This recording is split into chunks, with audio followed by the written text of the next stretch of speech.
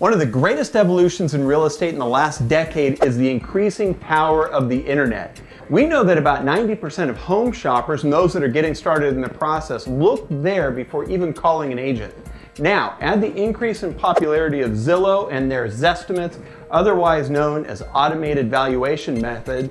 As real estate agents, we know that the task of pricing a home is a huge job, and the motivation of the seller is always a factor. So, along with the condition of a home and the neighborhood, no algorithm can realistically value a home with accuracy sufficient to make a decision to sell or buy without physically seeing the home, because who knows? Is it going to be next to a garbage dump or is it going to have a great view? Zillow knows that that's true, hence their disclaimer on the website. Even their research shows that on average those estimates are within 5% of the actual value here or there, and that's per home.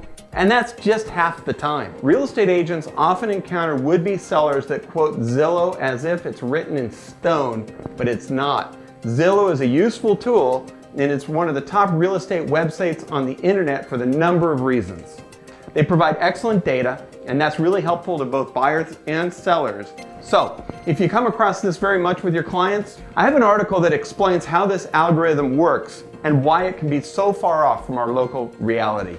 I'm sure you know that the #1 reason why homes don't sell or meet the seller's expectation of top price is because of an unrealistic asking price. So it just sits there and actually in languishing, the value goes down. Pricing a home correctly from the beginning is critical even in a seller's market. If you'd like a copy of the article, email, call, we'd be happy to get it to you. And now for minding your own business.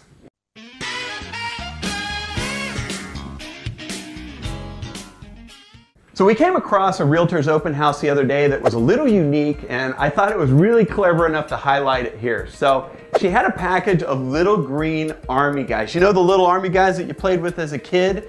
Just from the dollar store, it was cheap. She put them all over the house, and then she gave every visitor a paper and pen with her logo and number, of course, so that they could call her back. At the end of the tour, they turned in the total count of army guys that they found. The visitor that came the closest won $50 in home improvements, a gift card.